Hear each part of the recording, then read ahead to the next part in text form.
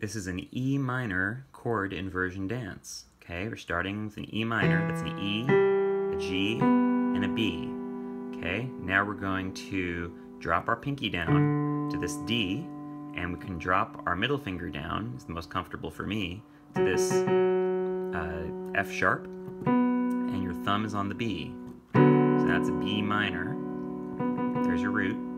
Back up to the E minor. Now we're going to leave our pinky on the E.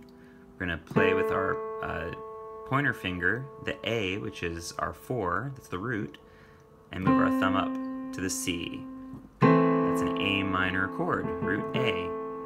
Back down, okay?